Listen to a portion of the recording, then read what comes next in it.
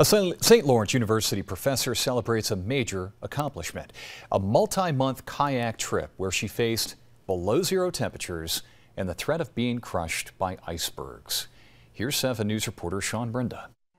Professor Eileen Visser left the North Country in June, setting off for a 103-day voyage across the Northwest Passage by kayak. Now home, Visser says the experience will stick with her forever.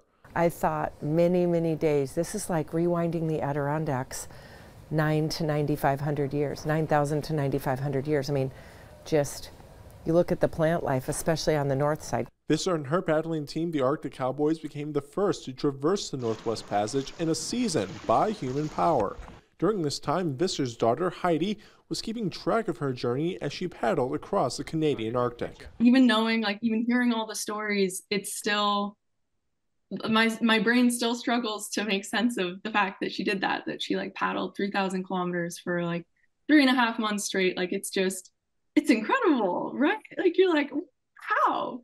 Visser's paddling partner, Mark Agnew, says there were times during the expedition that danger was a real factor for everyone, especially when they were almost crushed by 2 icebergs. 2 bits of ice began to close and hit each other with Eileen and I in between.